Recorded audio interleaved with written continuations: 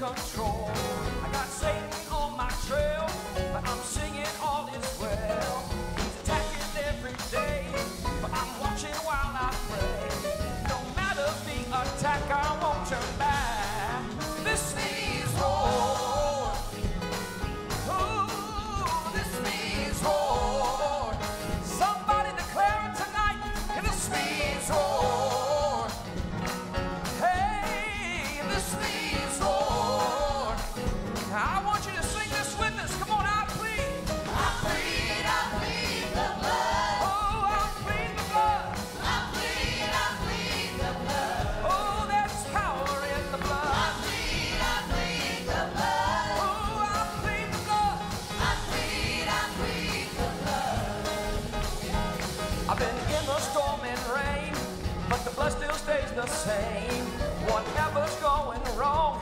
My war clothes are on. I might be in a daze, but you cannot have my praise. No matter the attack, I won't turn back. This means war. Come on, we're not gonna retreat, but this means war. I've got my war clothes on. This means war. Oh, this means war. This means war. Now lift up your hands and say, I plead the blood. Hey, I plead the blood. Oh, there's power in the blood. I plead the blood. Oh, salvation in the blood. I plead the blood. Oh, deliverance in the blood. I plead the blood. Come on, sing with me. Hey, you can't have my family. Oh, you can't have my increase. Oh, you can't have my breakthrough. Hey, you can't have you can't. Someone say, I plead. Oh, clap your hands and sing it. There's power in the blood. I plead the blood. I plead the blood. I plead the blood. Deliverance in the blood. I plead the blood. Someone say, this means war. Lift up your voice and say it. This means war. I'm declaring victory. This means war. I'm not gonna be defeated. This means war. Now I want you to know you didn't walk in here defeated, and you're not gonna leave here defeated, because you're more than a conqueror through him who loves you. Christ gave his life for you so you can live life more abundantly. I want you to lift up your hands and help Sister Ashley sing this next part. Oh, yes. Lord, you give me strength just to make it through. And I'll cast on you all my burdens. You said, Lord, you give me strength just to make it through. And I'll cast on you all my burdens. You said, Lord, you give me strength just to make it through. And I'll cast on you all my burdens. You said, Lord, you give me strength just to make it through. And I'll cast on you all my burdens. You said, there's nobody like Jesus. Oh, there's nobody like Jesus. Oh, there's nobody like Jesus. There's nobody like Jesus. That I came that you might, oh, that you might have life, oh, and that you might have life and have it more abundantly. He said, I came because I love you, and I came because I care, and I came because I can keep you, and I came and I'm always there. And I looked to my left, and then I looked to my right, oh, and I couldn't find anybody who would help me fight my fight. But then I looked towards heaven, I looked towards heaven, you need to look towards heaven. I looked towards heaven, and then came Jesus, oh, then came Jesus, oh, then came Jesus, then came Jesus. I said, there's nobody like Jesus. Oh, there's nobody like Jesus. Oh, can't nobody ever do me like Jesus. Oh, there's nobody like Jesus. Oh, there's nobody like Jesus. Oh, there's nobody like Jesus. Oh, ain't nobody ever do me like Jesus. Oh, there's nobody like Jesus. Nobody like Jesus. Nobody like Jesus. Nobody like Jesus. Nobody like Jesus. Nobody like Jesus. There's nobody like Jesus. There's nobody. There's nobody like Jesus. Oh, there's nobody. There's nobody like Jesus. Oh, can't nobody ever do me like Jesus. Oh, there's nobody. There's nobody like Jesus. Somebody lift up your hands and give him praise.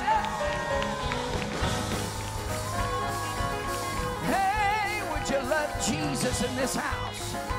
I said there's nobody like Jesus.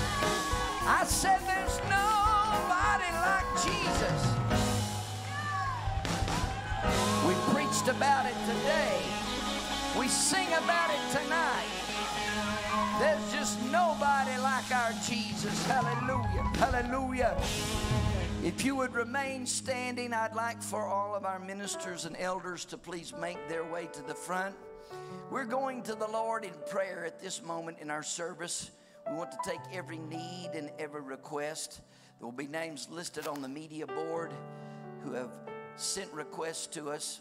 I would bring this special request or requests before the church.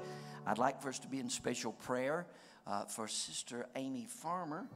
She had surgery today, had hip replacement, and I talked to her by text this afternoon, and she is recovering, but asked the church family to be praying for her.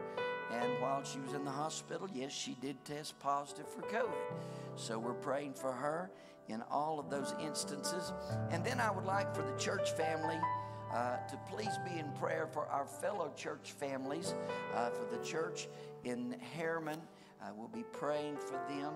They had an untimely fire in their main sanctuary because of lightning, and we're praying that God will bless them and provide for them. And we're also praying for many of the church families from the church in Pound, Virginia. Brother Hogg is the pastor. Several of the families of that church, I understand, lost their homes in the flooding that's taken place. So we're praying for all of them. If you have a need tonight, an unspoken request, would you make it known by the uplifted hand? If you have a need for the elders to fulfill James 5:14, if you would make your way to the front at this time, the elders and ministers are here to pray for you, that you can receive what you need from the Lord. As they pray for you, let's all pray together. Mighty God, we love you. Savior, we come before you tonight, bringing every need and every request. Lord, we pray for all the names that have been lifted, all the hands that have been raised. Lord, we pray a special prayer of healing and touch. God, we know that you are in control of every situation, every life. Savior, we pray for Pastor Anthony as he ministers in Germany this week. God, I pray that you would give him souls for his labors and keep him safe when he journeys home. God, now I pray that your power would be manifest in the remainder of this service. Lord, your word tells us that by your stripes we're healed, and we're claiming that healing tonight. Those who are sick in body, who cannot be in your house, we pray that you would minister to them right now. Lord, we thank you, we praise you, we love you. In Jesus' name we pray. Amen and amen.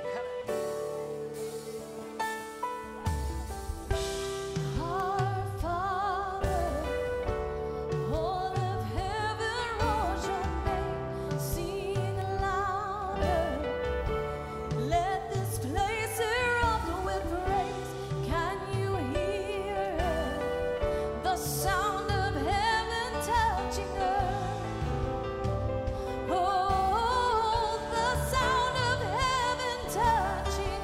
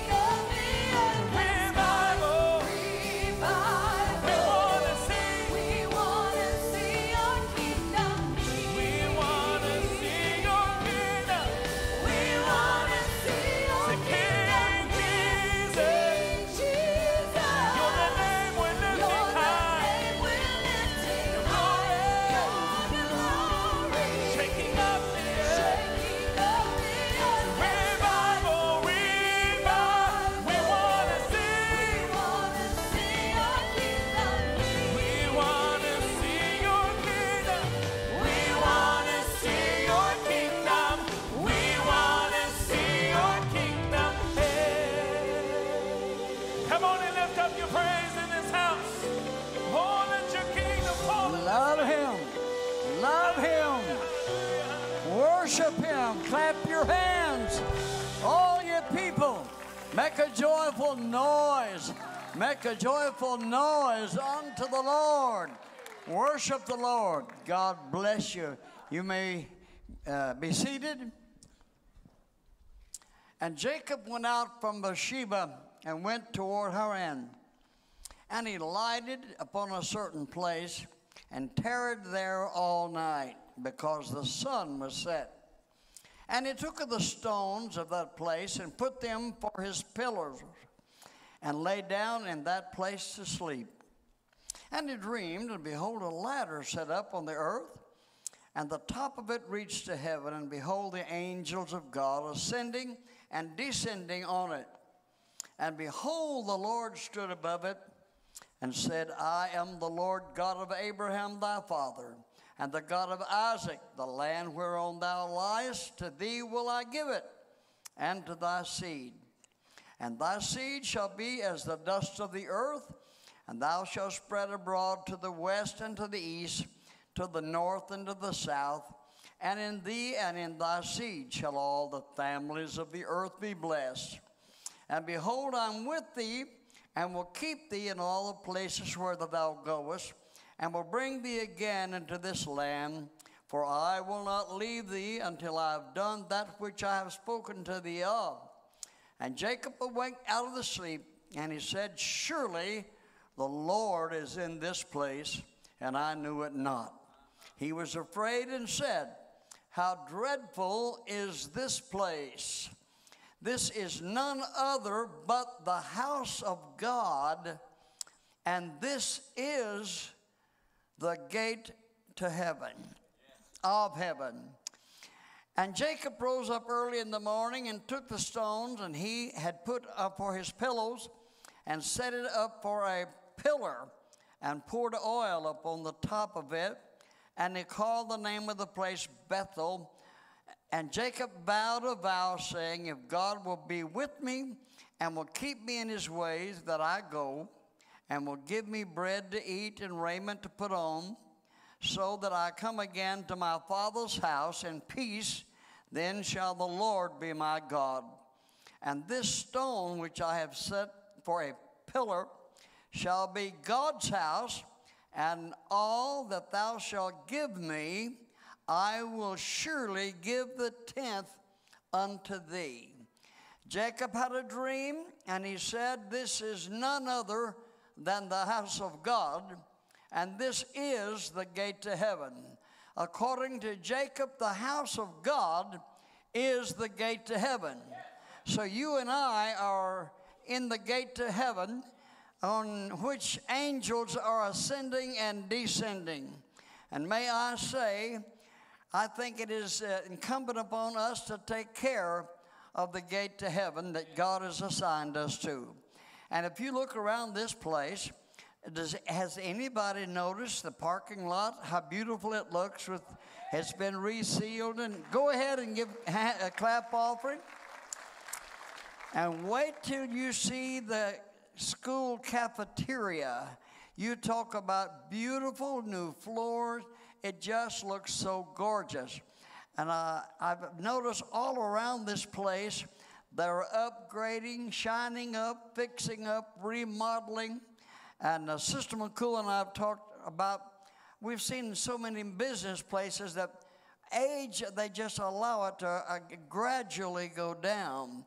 And we don't ever want that to happen to the house of God. And our pastoral staff, under the leadership of Pastor Mark and Sister Jamie McCool, they're certainly not letting that happen around here.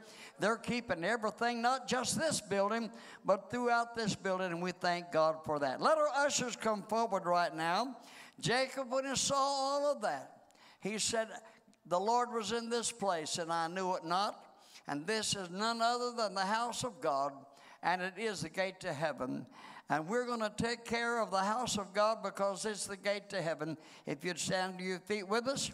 Then Jacob made a promise to God. Of everything you give me, I'm going to give you a tenth. And he even went further than that in Malachi about an offering along with the tithe. And that's what we're doing. We are supporting the work of God. Father, we do thank you tonight for your blessings and your goodness. We're thankful for the ministry of this church. We ask you again, Lord, to bless Brother Anthony in Germany, and where he is ministering, give him many souls for his labor. I pray, oh God, that you will give us a spirit of giving. May we give liberally and cheerfully. Lord, I pray you will reward each one for their giving. In Jesus' name we pray. Everyone march, and we'll march out the right side of our pew and back in the opposite end. If you don't have any money to give, march anyway. March by faith. The next time you will have it. God will bless you.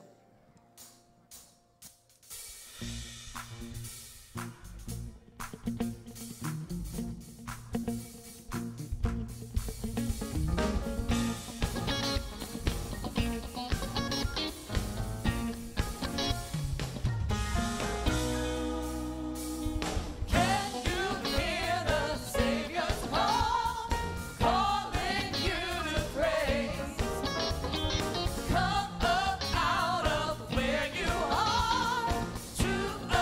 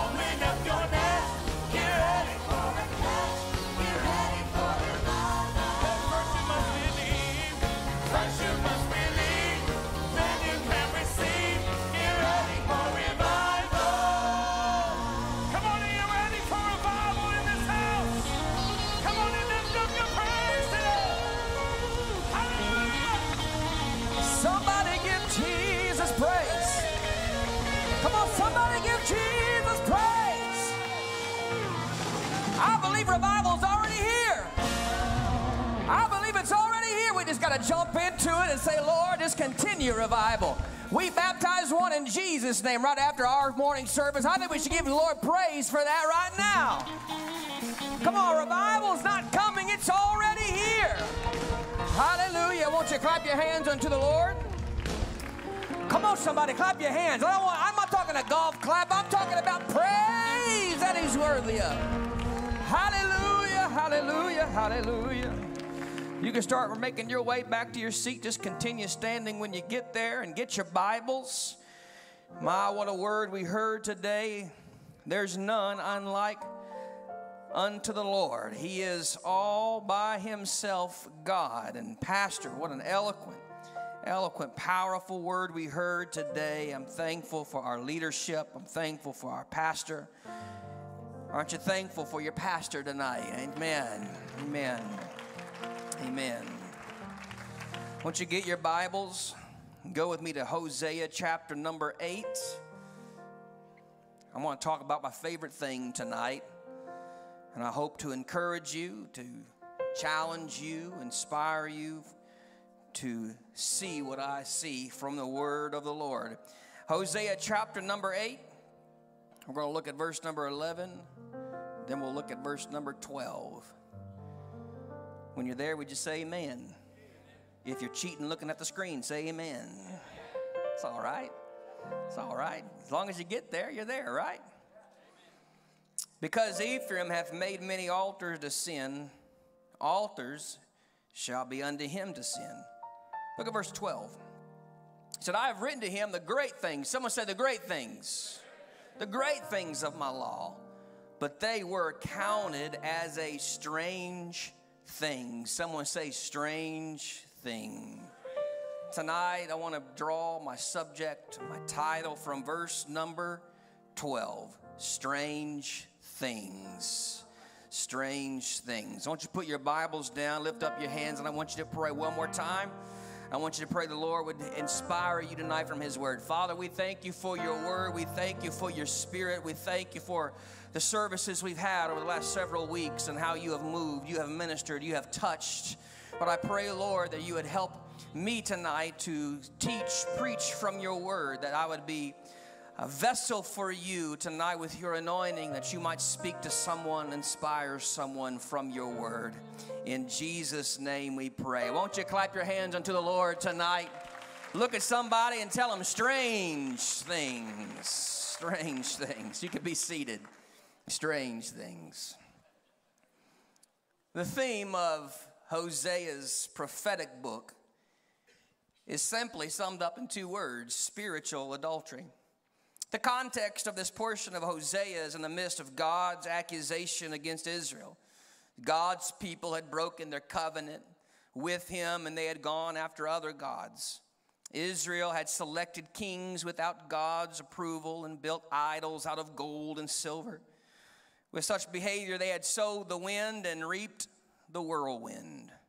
Not least among God's judgments was this statement: I have written to him, speaking of Israel, or he's calling them Ephraim in this moment, the great things of my law, but they were counted as a strange thing. Not only had Israel spurned faithfulness, true worship, and God-given authority, they had rejected God's word. The root of Israel's spiritual adultery was their repudiation of Scripture. And without God's word, they were doomed to disobey him. Can I tell you this? You cannot have true worship without Scripture. Jesus said in John 4 that they that worship God must worship him in spirit and in truth. And you can't have spiritual fidelity without the word of God. And so as long as Israel had forsaken God's word, they were sentenced to failure. Likewise, such an outcome is inevitable for the Christian as they neglect their Bibles. Listen to me tonight. No doubt there are Christians that believe the Word of God is important. But as long as their belief does not lead them to read and study the Word of God, then their professed belief is nothing more than unbelief. You can say amen right there. As long as their belief, we know that the Word of God is important, that we should read it, that we study it, but if you don't do it, then really what you're saying is unbelief. To call yourself a Christian and neglect reading Scripture is backwards, and your life will not be upright, but it will be upside down. I want to stir you up this evening for the Word of God. It's my desire for you to hunger for the meat of God's Word and to thirst for the milk of God's Word. So let's look at this text from verse number 12 of Hosea 8. Look at the first phrase here. He says, I have written to him. So why should Christians study, read, and obey Scripture? First and foremost, because God is the author of Scripture. Though many men from different times pen the words of Scripture, there is but one author. 2 Peter 1:21 says this, for no prophecy was ever produced by the will of man, but men spoke from God as they were carried along by the Holy Spirit. So God is the author of all of the books of the Bible. Scripture is 66 inspired books with a cohesive, redemptive theme, all inspired of God. Now, Moses may have written history and law, but it was God who guided the pen. David and Solomon may have composed beautiful psalms, prose, and proverbs, but it was God who guided the pen. The prophets may have uttered prophetic messages of judgment and promises, but it was God who guided the pen. Matthew, Mark, Luke, and John may have recorded the life and ministry of Christ, but it was God who guided the pen. Paul may have masterfully written theological expositions, but it was God who guided the pen. Men spoke and wrote, but they were carried along or moved along by the Holy Ghost. Every word, sentence, and page of Scripture is inspired of God. Paul wrote Timothy in 2 Timothy 3:16, all Scripture. Someone say all Scripture. What does the word all mean? The word all means all, everything that is written. All Scripture is breathed out by God and profitable for teaching, for reproof, for correction, and for training in righteousness. There's nothing that Scripture doesn't touch in your life. The Word of God touches every part of man, from his mind to his heart, to his spirit, to his complete body, to his relationships, to his career, to his money. Everything the Word of God touches. All of Scripture is breathed out, not by me, but by God. Postmodern celebrity pastors may want to, quote unquote, unhitch themselves and their churches from the Old Testament. But the Old Testament is just as inspired as the New Testament. The Old Testament may seem strange because it declares God as the creator of the heavens and the earth, but it's true nonetheless. The Old Testament may seem strange because it records miracles, signs, and wonders, but it is trustworthy despite the contrary. The Old Testament laws, principles, and precepts may seem antiquated and politically incorrect in comparison with today's standards, but it's true nonetheless. What is strange is that culture has dictated what is considered to be true or not true. Today, the waves of fashion and the whims of fads take precedence over truth. How do you feel? How does it make you feel? Happiness is truth. No. The Word of God is true. Relativism has bent truth to mean whatever is true for you may not be true for me, or speak your truth and let me speak my truth. Brothers and sisters, that is not truth, that is your opinion. And your opinion can change depending upon your feelings, and your feelings are fickle, but the Word of God shall stand forever. The Word of God is not based on your feelings, it's not based upon your emotions. We have a sure word of prophecy. A sure word. When your feelings are out of whack, you can go back to the Word and find a sure word. Oh, you're not hearing me tonight. Psalm 18:30, this God, His way is perfect, and the word of the Lord proves true. He is a shield for all those who take refuge in Him. You don't take refuge in your emotions, you take refuge in the Word. Oh, you're not hearing me. I'll keep going, okay? Psalm 119:15, but you are near, O Lord, and all your commandments are true. Everything written in this book is true. Jesus said this in John 17:17, sanctify them in the truth. Your word is truth. Word has sanctifying power. You want to know how you can grow in holiness? Get in this book. You want to know how you can grow in worldliness? Listen to the world. But I've come to tell somebody tonight that the word of God is true and it's perfect. And if you'll dig into this book, you'll be a blessed person. Oh, you're not.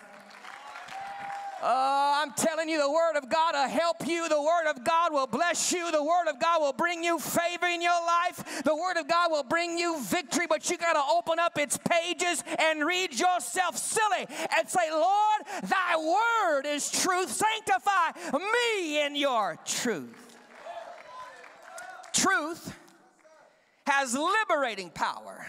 John 8:32, and you shall know the truth, and the truth shall make you free.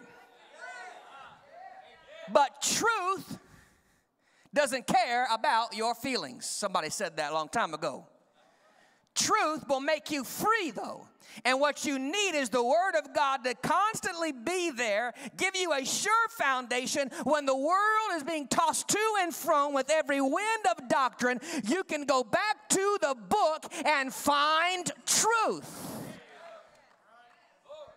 Today may be considered postmodern, post-truth, but we will never be post-scripture. You didn't hear me. I'm going to say it again. We may be postmodern, post-truth, but we shall never be post-scripture. Scripture is what we stand upon, for its author is God. If God is true, then let every man in his subjective opinion be a liar. For it is impossible for God to lie. He changes not. So if his word was true 2,000 years ago or 4,000 years ago, it's true in 2022. It's true. I'm telling you, if you want to know truth, get in the book. The grass withers, the flower fails, but the word of the Lord remains forever. And this word is the good news that was preached unto you. For Scripture to be truth and its author truthful, then we can conclude there are no errors in this book. Men in history have tried to find contradictions, errors, and mistakes, but yet it still stands as the inerrant Word of God. Scripture's adversaries have come and gone, and yet the Bible endures. Are you hearing me?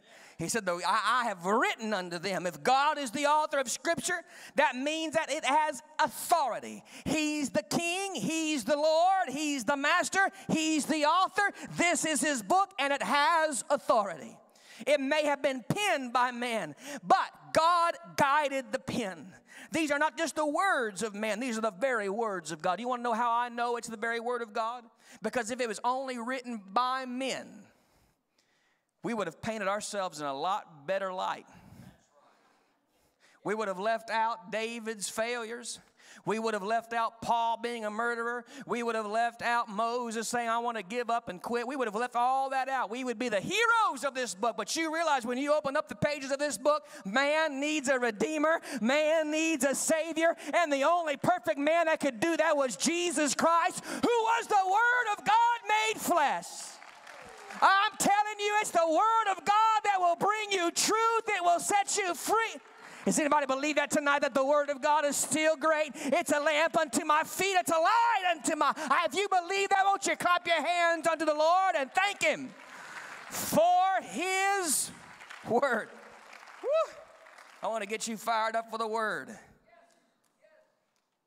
Look at the next phrase. The great things of my law. He said, I have written unto them the great things of my law. What we find in the God-inspired Scripture are great things. There isn't anything in Scripture that is unimportant or insignificant. This is true considering that Jesus said this. He said, think not that I am come to destroy the law or the prophets. I am not come to destroy, but to fulfill. For verily I say unto you, till heaven and earth pass, one jot or one tittle shall in no wise pass from the law till all be fulfilled. He's saying every dot, every comma, every semicolon, every cross T, everything in the Word of God is important. You say, well, I don't need that today. We don't need that today. Why are we being dictated by something that was written 2,000 and 4,000 years ago? Some would have you to believe that there are portions of Scripture that are not important. You can just skip over that. Just be free and pick and choose what you want. What we try to do with the Word of God, we try to make it a spiritual buffet. You ever been to a buffet? Been to one of those buffets that got a little bit of everything? And a little bit of everything and ain't nothing good on it? They got pizza, they got tacos, they got lasagna, they got orange chicken and sweet and sour chicken. You're like, hey, y'all, what's good here? Everything. Can't be everything. So you just go and pick what you want. We can't do that with Scripture. Everything in the Word of God is good. Paul said this in Romans, that all these things were written for your learning, that through patience and faith that you might have endurance to continue. So these things were written for your endurance. It helps you, even though, can I tell you that Leviticus is important? Can I tell you Numbers is important? Some of y'all are like, Brother Nate, I tried Numbers in high school. I didn't do so well. That's really not a great title for that book, and it's really shouldn't be called Numbers. It should be called the Book of the Wanderings, because they're wandering in the wilderness for 40 years, and it's a fantastic book. And so we think we can't read and we can't understand, and that's not important. Let me get to the good stuff. Well, all of it is good. He said, it's the great things of my law. It's the everything in Scripture is great, even the things you disagree with. Thomas Jefferson tried to do that. He tried to cut out all of Christ's divinity, miracles, and resurrection, making it called the Jefferson Bible. But a Bible that is devoid of Christ's divinity, miracles, and message is no Bible at all. Beloved, all Scripture is great, even the parts you don't like. Some may try to cut out the doctrines that they may not like, but they will soon find their names removed from the book of life. That's what he said. He said in his word, he said in Deuteronomy, and he said in Revelation, if anybody would try to remove anything from this book, your name shall be removed. But can I tell you something else? There are those who don't believe that Scripture is sufficient, and so they try to add their traditions. They try to add their preferences to the Word of God. But let me tell you what the Lord said. He said, if you try to take something away from it, I'll take your name out of it. But if you try to add one thing to this book, I'll add to you the plagues of this book. And I tell you, the Word of God is great. It's sufficient for everything that we need. We don't have to take anything out of it. We don't have to add anything to it. You know why? Because He's the author. Somebody say amen. Amen. All of it is great. All of it is great. But he says this in the next phrase, but they were counted as a strange thing.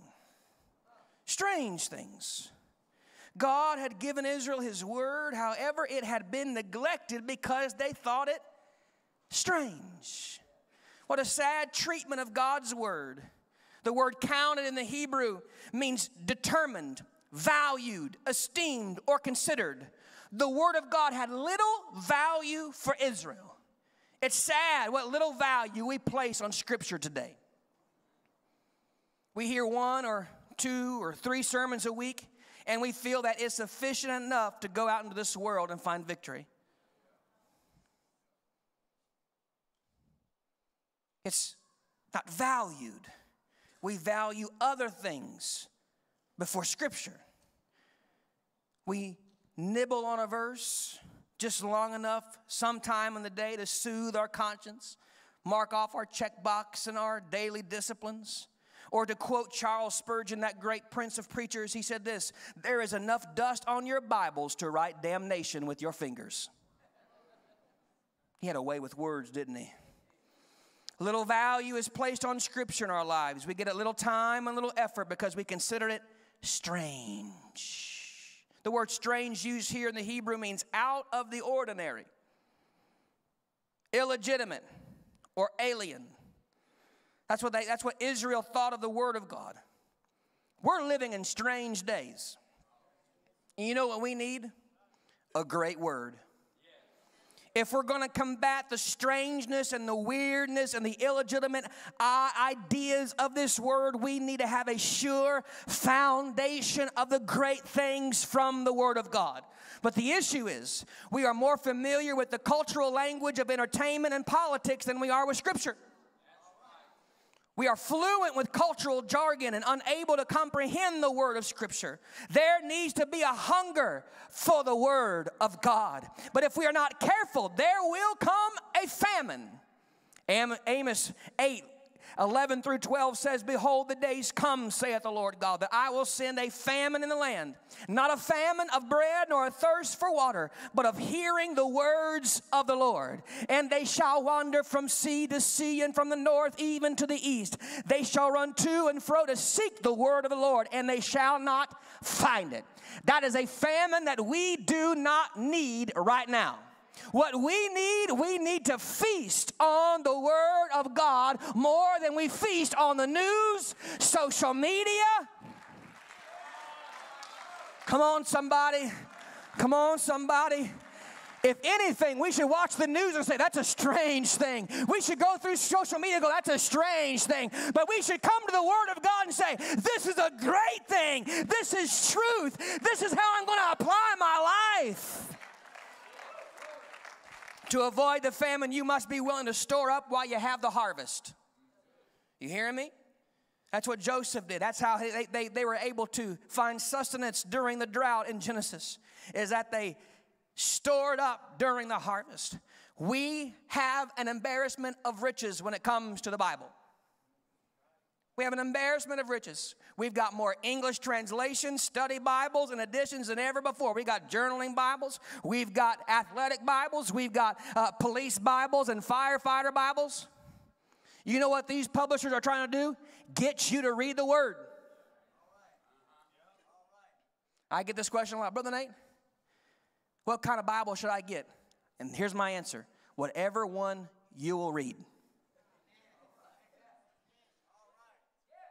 Whichever one will not sit on your nightstand collecting dust. Pick up the one that you will get into and you will read. We are in a time of harvest. We better start storing up the Word of God in our heart and in our minds, because there will be a day, there will be a famine when things will not get right and things will become strange, and we'll look for the Word of God and he'll say, listen, I gave you a time of harvest. I gave you all kinds of translations. I gave you all kinds of versions of the Bible, and you didn't read it. People arguing about translations, and they don't even read it. Drives me absolutely crazy. Ashley and I went to, and Easton, we went to Washington, D.C. A few months ago, this year.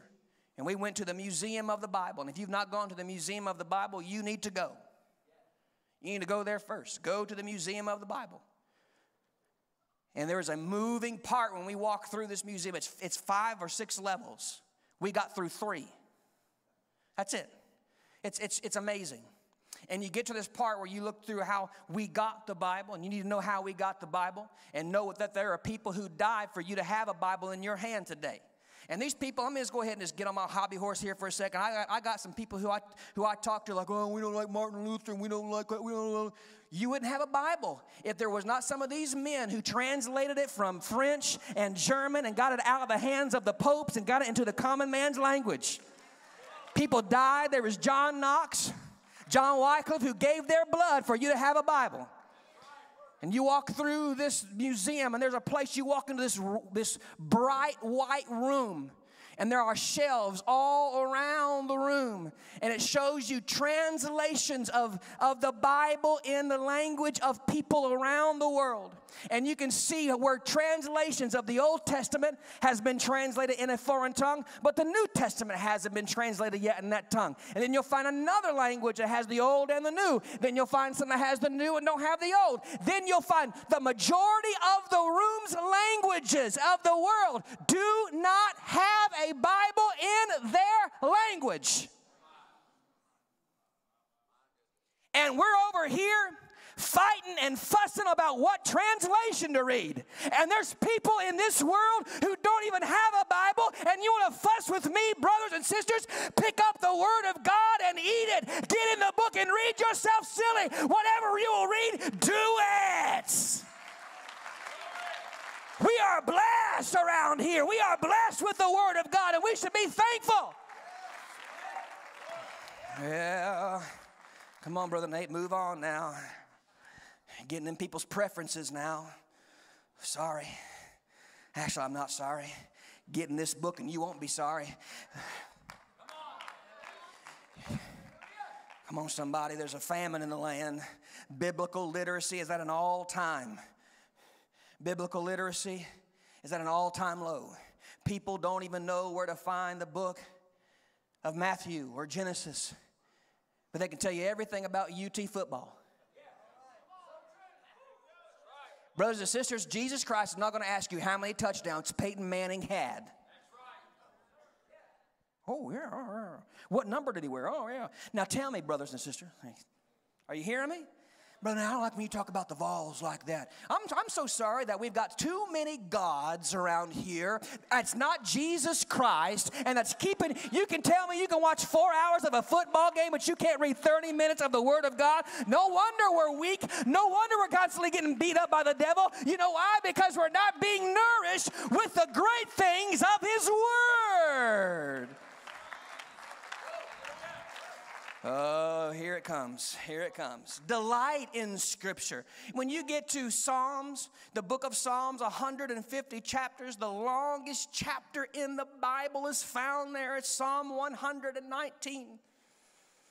That's what we do when somebody gets in trouble at school. You're going to write out Psalm 119. All 5,000 verses of it. Can I just have Psalm 117? It's got like 3 or something, you know. You get to Psalm 119, you're doing so good in your Bible reading. I'm checking it off. I'm going there. And all of a sudden, you get to day Psalm 119. And you're like, what time is it? How long is this going to take? And it just keeps going and going. But you know what the theme of Psalm 119 is? The longest chapter in the Word of God is about the Word of God. It's about David delight. He said, I got so much to say about the Word of God. I delight in the Word of God. David's heart was delighted in the words of God. He just kept on bringing praise to the Word. To David, the Word of God was not strange. It was great. The doctrines, the laws, the precepts were not thought to be alien and foreign or strange, but they were considered great. He made this prayer, Psalm 119 and 18, open thou mine eyes that I may behold wondrous things out of thy law.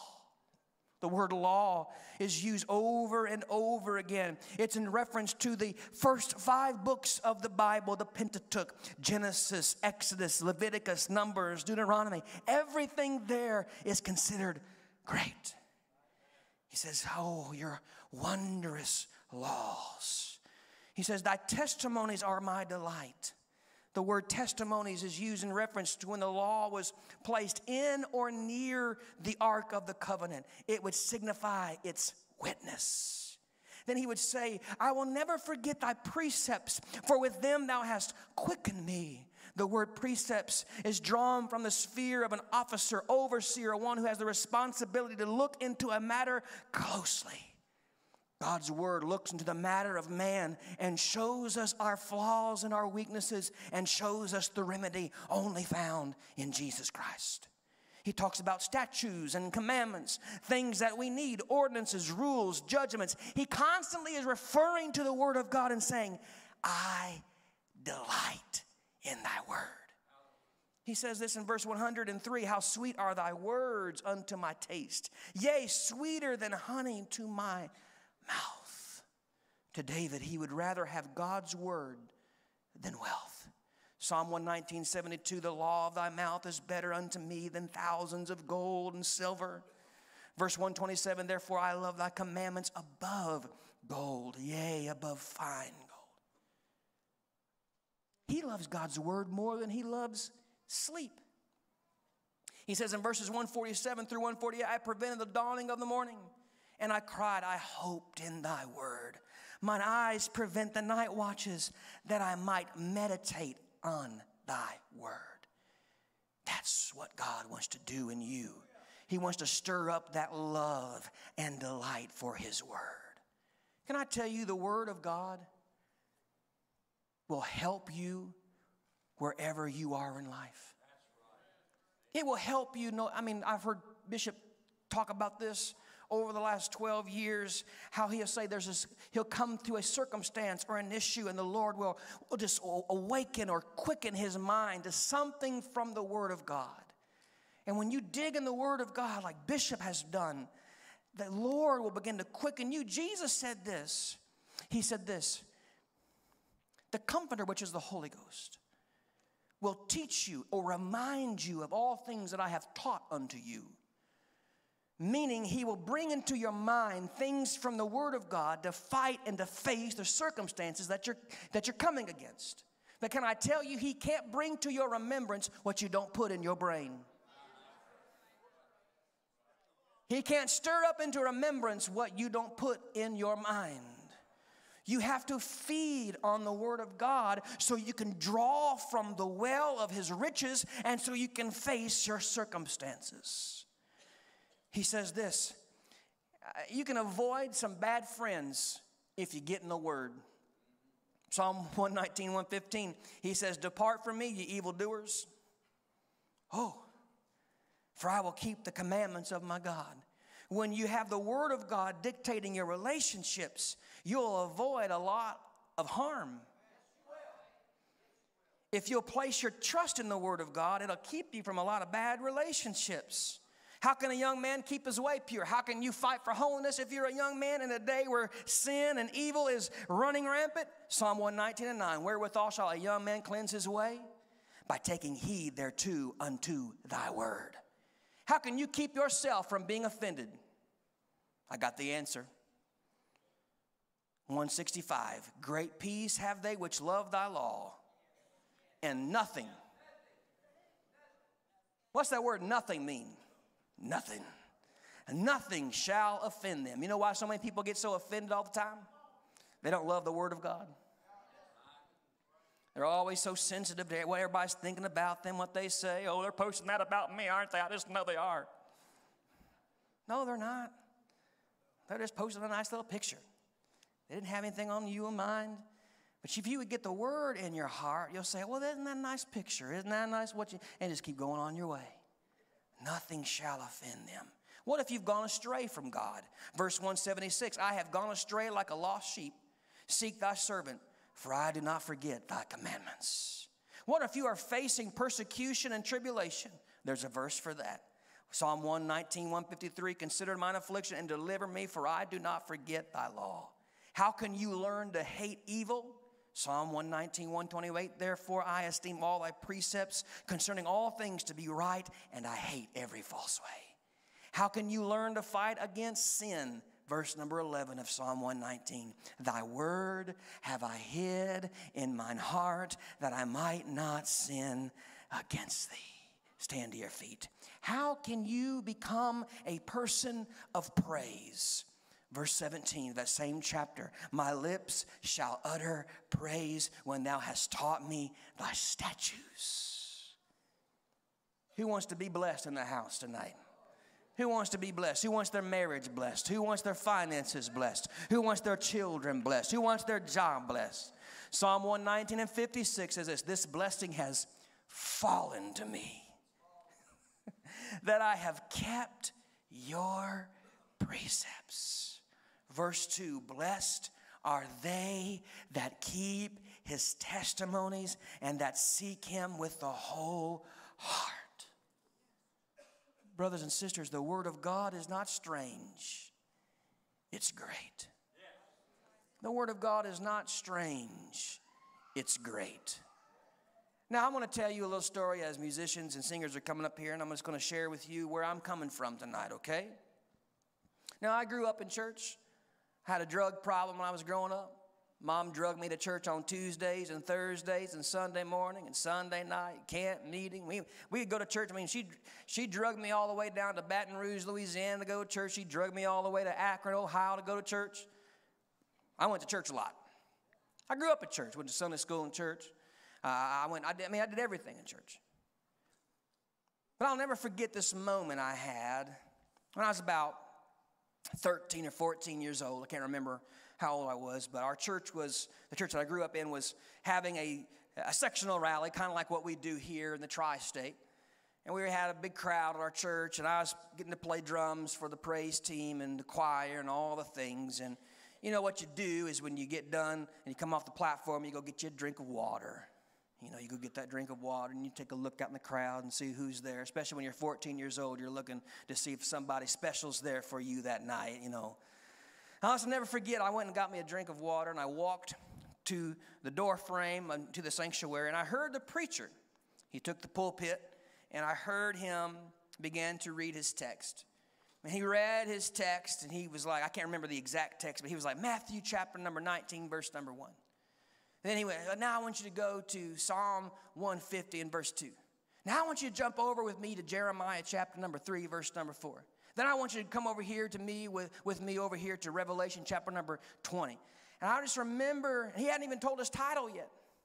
And I was standing in the doorframe of the sanctuary, and I just will never forget this moment that I thought, why is the Bible put together like that?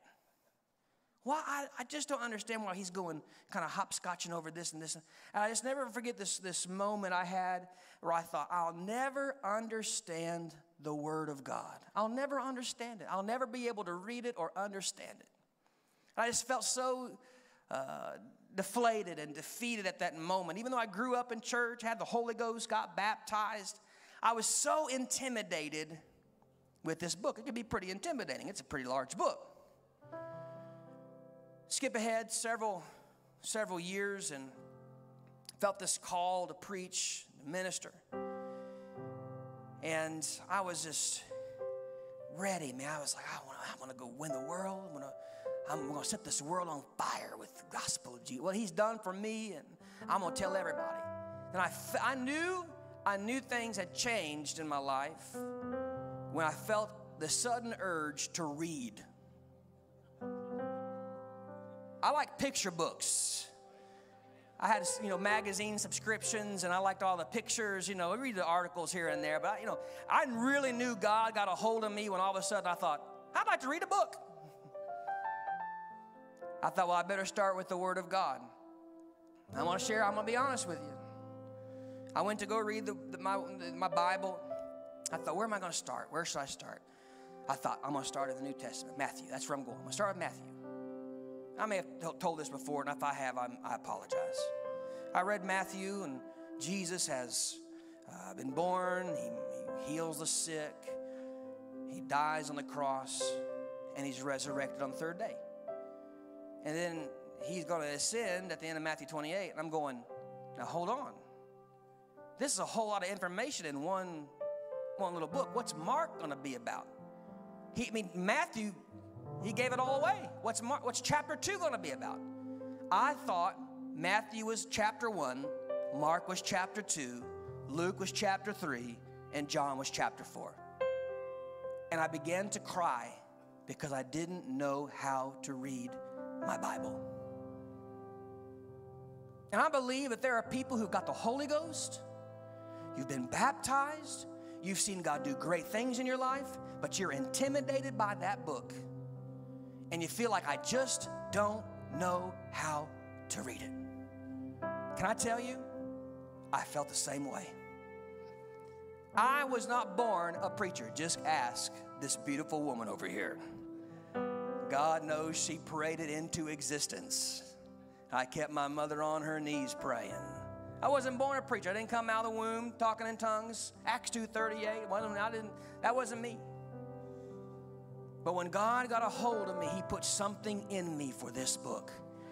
And I decided right then, I said, okay, Lord, I don't understand how this is all put together yet, but I'm going to give my life to this book. I'm going to give my life to this book. I will read it over and over and over and over and over again until I understand it. And can I tell you something? Some 17 years later, I still don't understand everything in this book. But I want to tell you, every time I open it, He speaks something to me. It's line upon line, precept upon precept, here a little, there a little. Come on, somebody, if you want to know how to do it, just open up and read. Take it up and read. That's all you have to do. I'm closing. They're going to sing. I'm going to get out of the way. It might seem strange to you. I know it definitely seems strange to this world. They're trying everything in this world to discredit this book. It's antiquated. It's old-fashioned. Why do we need to have old men who are dead long and gone tell us how to live today in this century? Modern man's more advanced. We're smarter. I'm going to tell you something. God's word endures forever. It's true today just as it was 2,000 or 4,000 years ago. His word is still good. But what you have to do is take it up and read. But you have to have a hunger for it. So I want us to pray this prayer right now. Father, as your eyes are closed, I want you to pray, Father, I pray that you would stir up within me a desire for your word. There might be some people in this room who felt like me 17 some years ago, and I got through the book of Matthew and I had no idea what would come next. I was so confused and I was overwhelmed and I felt inadequate and I felt insufficient. And I felt like I would never make any difference in anybody's life or even my own life. But God, you stirred something within me for your word. And if you can do it for me, if you can do it for somebody like me, if you can do it for some heathen like me, you can do it for somebody in this room. I wonder if you would lift up your hands right now and say, maybe if you're honest with yourself and say, Lord, I've not given your word enough adequacy and time in my life, and I really need to do something. I'm feeling overwhelmed. I'm feeling anxious and worried all the time. I'm always being defeated. I'm always feeling overcome and overwhelmed. Lord, I need the word. I need the sword of the Spirit so I can take it up and wield it. But if I can't take it up and read it, I'll never find victory. But I pray right now, Lord, that you would stir it up with somebody. I wonder if there be some young man or some young woman right now who say, you know what, Brother Nate, that's what I'm going to do. I'm going to give my life to the Word of God. I'm going to give my life to read it. Is there somebody who will do that and say, I'll try. So if I have to read it on my iPad, if I have to read it on my iPhone, if I have to borrow somebody else's Bible, I want to give my life to the Word of God. Maybe there's some saint, a seasoned saint. You've been here a long time. You've had the Holy Ghost for decades, and you still feel overwhelmed with the Word of God. I want to tell you, He will help you if you will try. He will give you a burden and a hunger for His Word if you will try. I'm telling you, it's line upon line. It's precept upon precept. It's here a little, there a little. All it takes is consistency and discipline. I wonder now if somebody would come who say, Lord, I'm thankful, I'm grateful for the Word of God. You preserved it, you kept it, it's sufficient for me, and I'm going to live it. I'm going to obey it. I'm going to give my life to it. It's not strange to me. It's not foreign to me. It's great things. It's great things. Oh, yes, I want more. Set a fire down in my soul. Oh, yes. I want more. Come on, I want more. I want more. I want your word, Lord. There's no place I'd rather be. No place I'd rather be. No place I'd rather be.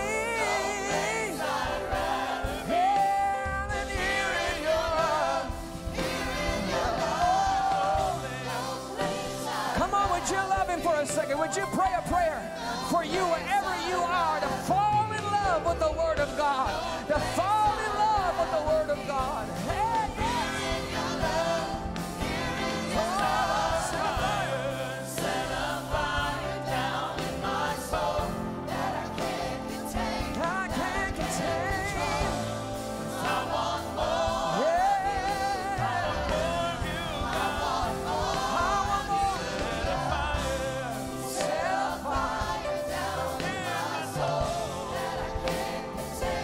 That I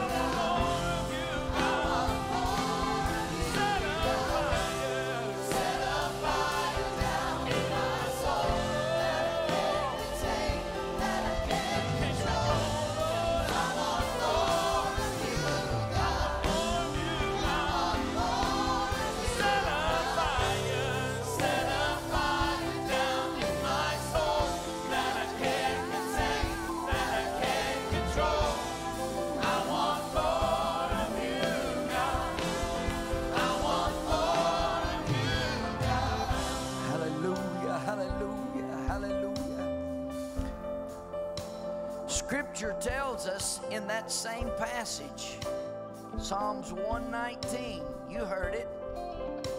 For thy word is what? A lamp unto my feet. You heard it. He's a light to my path. Listen, we're in a dark world. We are living in a dark, dark world. When you think it can't get any darker, figuratively speaking, in this world, you can't see your hand in front of your face. That's why so many folks are tripping over so many goofy things.